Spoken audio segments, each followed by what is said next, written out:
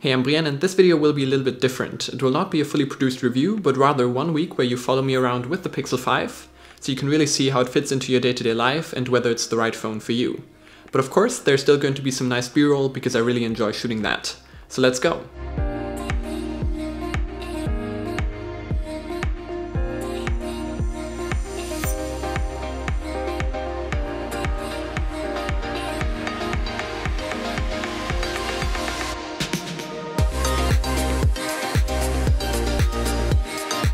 I originally thought the black would be a bit bland, but due to the texture it's actually not that bad.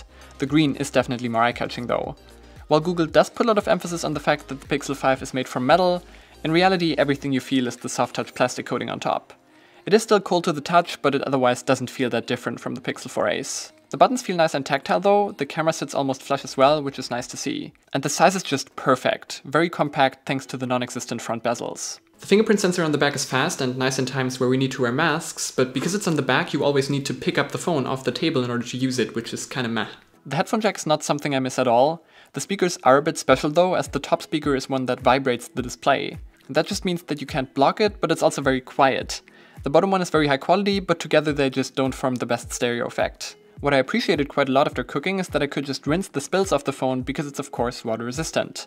The main attraction of this phone is of course the front though.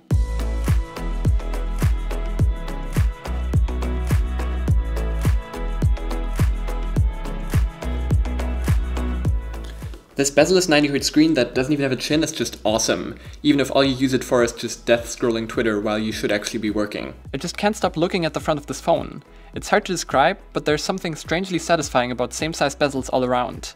The OLED screen itself is very good too. Punchy, bright, no complaints there. But the auto brightness sometimes takes a while to brighten the screen after you unlock the phone. That's kinda weird. Seems like a software thing though.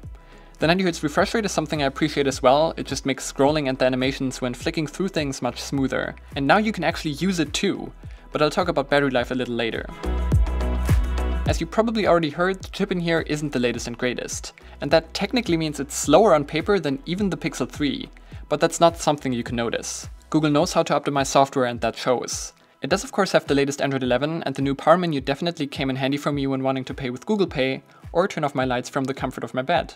And what I find interesting is that despite the mid-range chip, not only is performance very great, but switching between apps is actually the fastest and smoothest I've seen on any phone, even compared to ones with the Snapdragon 865. Everything in the UI flies without stutters. The chip was a really good call to save money on Google's part, I feel, because it doesn't affect the experience of using the phone at all. 5G is I guess also something to talk about, and while shooting B-roll for this video in my home city of Hamburg, I had 5G reception pretty much the whole time. But of course that's not necessarily representative of what you might experience.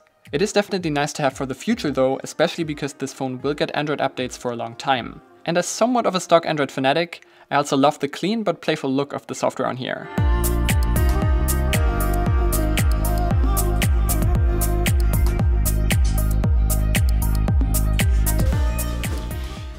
Phew, that was a long day. It's now like 8 in the evening. That means I was out like 10 hours shooting, doing work, and actually also forgot my camera batteries, which stole an additional hour from me. But the Pixel kept up. The battery life on this phone is actually pretty amazing, with like 6 to 7 hours of screen on time, and that should pretty much get you through every day no matter what you do.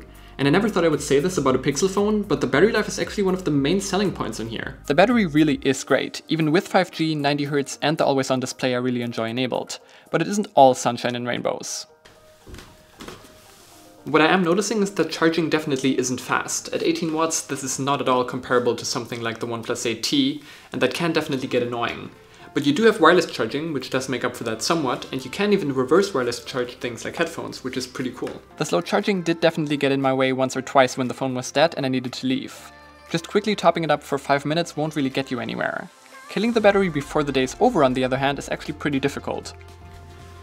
So on the weekend we were at a theme park, and while I couldn't take my big camera in there to shoot, I could definitely take the Pixel 5 and test out the camera. And I think from the pictures that I'm going to show you, you can see that this is definitely the biggest selling point of this phone again. In addition to the main sensor, Google now finally gave in and also put in a wide-angle sensor, which was long overdue. And while others like Samsung and Apple have certainly caught up to Google in terms of image quality, there's just something about those super sharp and contrasty pixel photos that I still really like. And now you can also get that on an ultra-wide. The pictures look pretty much the same as the main one, which is cool. Colors are natural and it never misses exposure or white balance. The pictures didn't really change from the Pixel 4, but they also don't have to. They still wow me more often than not. Night sight is awesome as always and works on all cameras. Selfies are still great too if you like the sharp and natural, non-beautified look, but Google software still misses when cutting out the background sometimes. Video quality is fortunately much improved from before, with actually great stabilization, finally 4K 60 and better sound. And that slow motion nicely captured this drop tower as well. While editing this video, I think it's a good time to come to a conclusion. I think Google pretty much made the perfect package with the Pixel 5. Yes, charging isn't that fast and it doesn't feel that premium, but those things don't really stand out. Google really did well with saving on the chip because you just don't notice that. It's super fast, the screen is beautiful and smooth thanks to 90Hz, it looks nice, finally, the camera and software are amazing, and of course you get all the bells and whistles like wireless charging and water resistance. For 600 euros, it really is a great balance that doesn't skimp or overspend on anything. In terms of value on the Android side, you really can't do much better than Google's new Pixels. I don't know what else there's to say, I really enjoy using this phone. If you can find one, buy it, because apparently Google isn't making that many, unfortunately. If you enjoyed this video, you know which buttons to press, don't forget to press that follow button on Twitter, and don't forget your mask when you leave the house. I'm Brian, thanks for watching, and I'll see you in the next one.